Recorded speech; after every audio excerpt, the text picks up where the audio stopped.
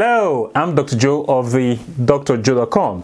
So this is video number 7 of the coronavirus video series so far. And in this video, what am I talking about? Well, I want to talk about isolation. Why we should isolate, when to isolate, how long to isolate for, and the science behind the isolation advice. And I'm also going to talk to you about when you should break your isolation. When does it become necessary for you to break your isolation? So let's get started.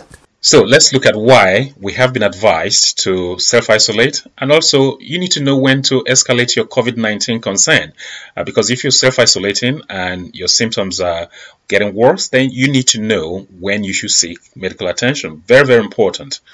Now, the overriding medical advice is that we should stay at home for 7 days. If you have a fever, you have a new continuous cough. Now, cough is a very common symptom in the population, so we have to qualify the cough.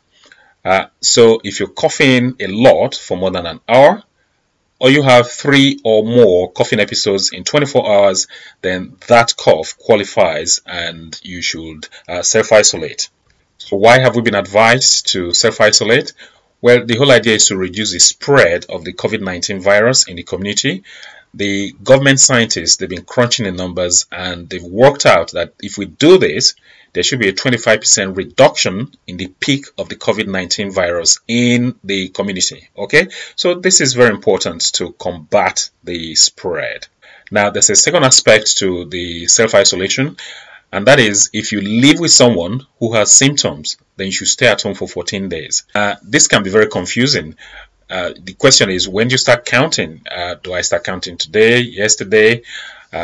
Well, the advice is that you should count from the day the person with the symptoms in your household first actually experienced those symptoms. So if the person in your household developed, say, a cough yesterday, then you have to start counting from yesterday. And 14 days from then on, you can then break your self-isolation. And that is household isolation. And the government scientists, they've also crunched the numbers and they've worked out that if we do household isolation, that will lead to a 50% reduction in the peak of the community spread of the COVID-19 virus. So you are at home and you are self-isolating. When should you escalate your concern and seek urgent medical attention?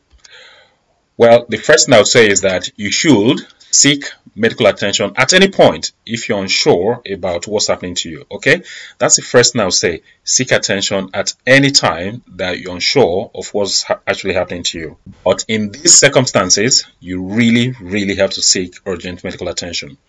If you have difficulty breathing, if you have shortness of breath, if you are becoming confused, if you're drowsy, if you are blue in the face or lips, then of course you really need to seek urgent medical attention.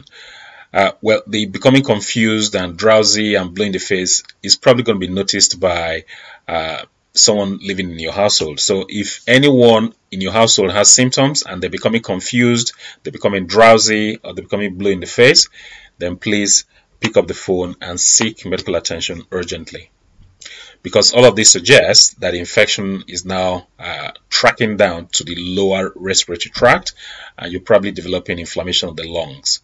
So urgent attention is needed. So there you go. Hopefully you got some value from this video. As usual, please share this video with your friends, family and colleagues. And the series continue, and in the next video I'm going to be talking about when the coronavirus is most infectious. Okay, so that's what's coming up in the next couple of hours. Expect that video soon. So see you then.